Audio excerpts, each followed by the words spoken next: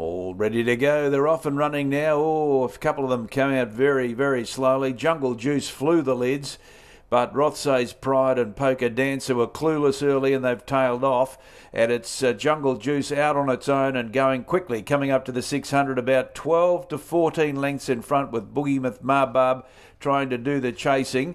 About 6 lengths away then came the Toppy Pluck and Tango, and you tailed right off Rothsay's Pride with Polka Dancer. Jungle Juice is very lonely out in front, coming down towards the 250, about 7 lengths in front. Boogie with Marbab is a clear second, and then a long way back to the Toppy Pluck and Tango, but Jungle Juice is a mile in front and is going to run down to win by about 7 lengths, I'd say. Second, Boogie with Marbab, and then a long gap to Pluck and Tango, followed by Polka Dancer and Rothsay's Pride, who had a race of their own at the tail. So Jungle Juice